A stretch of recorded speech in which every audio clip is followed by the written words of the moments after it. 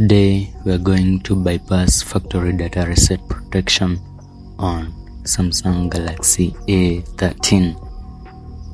This phone doesn't have wipe data factory data reset choice, and I was wondering how I could reset the device or how I could locate where the wipe data factory reset choice is located. Okay, what you're going to do is really simple. What you need to do is boot into download mode, then open up this tool, go to download mode and click on factory data reset, and it will ask you if you want to proceed. Just click on OK and your device will reboot. Your phone will try to boot again and again, but it will fail, and once again it tries to boot, you'll get a warning information, can't load data. And what you need to do is you need to perform a factory data reset. So when I click on try again and try to reboot the device once again while long pressing on the volume up button, I wanted to enter recovery mode, but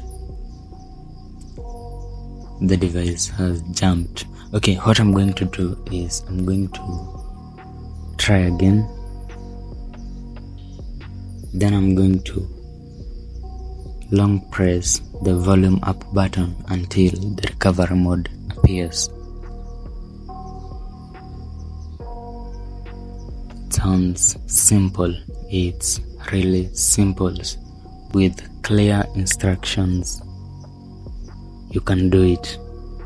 Okay, we don't have the wipe data factory reset choice on this device, so when I click on reboot system now,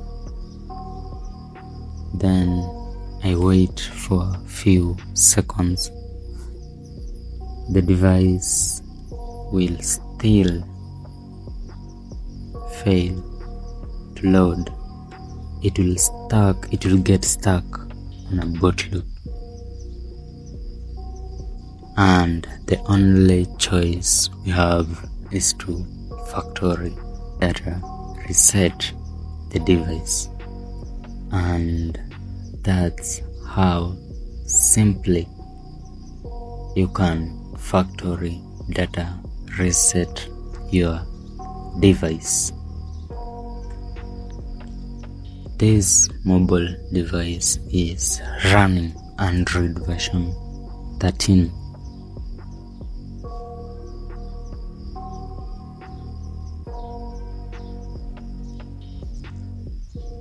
Okay, while the device boots up to the MTP mode, when we try to set the device,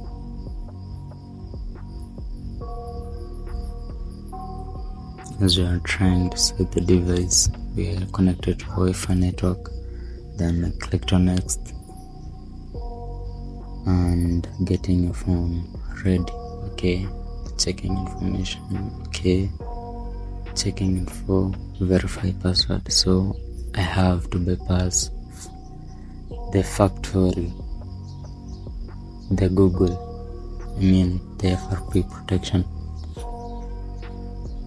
So what I'm going to do is I'm going on the emergency call and dial *0*#.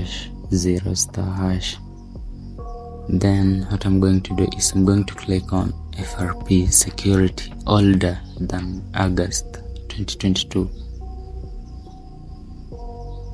or you can use 2024 method. They do both work. The prompt allow USB debugging.